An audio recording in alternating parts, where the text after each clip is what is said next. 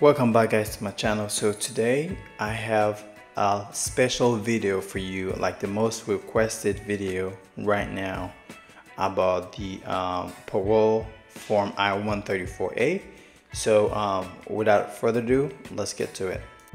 So for this category, we're going to talk about the USCIS, the first notice you're going to receive. So the first notice, what's going to be in the notice? Let's take a quick look at the notice so we all can have a clear idea, what's in it.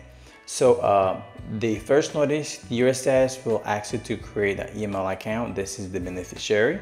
This is the email account. This is the USCIS account for the beneficiary to confirm where they live and then confirm that they have received COVID vaccine. And then what else? So this form will expire, so you have to do this within 90 days. So under your the USCIS profile, you're going to create our account.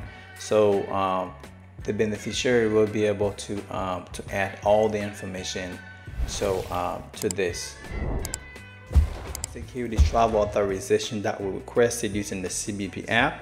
And then as you can see on the screen, that person was approved to travel to the US. So once you're approved to travel, you have 90 days to travel to the US, or this form going to be expired. Once it's expired, you cannot travel, you cannot come, we have to reapply for you.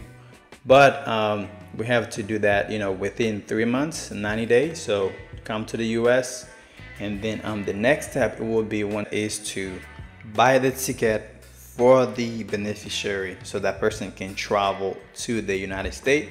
And then we're going to purchase the ticket for you.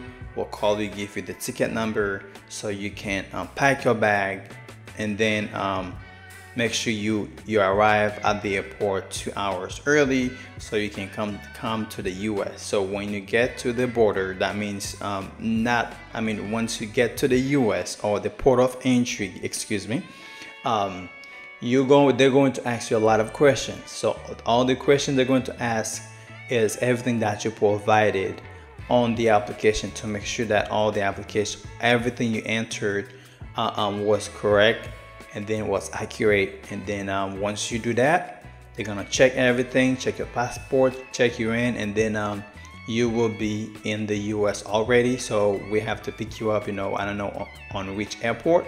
So it can be New York, Florida, Texas. It depends, but yeah.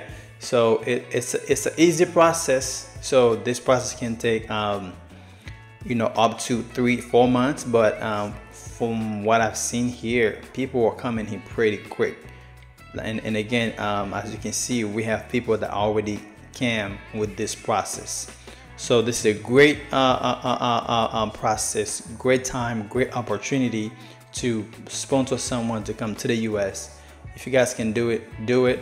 So thank you for watching, thank you for your likes, thank you for comments, thank you for sharing my videos.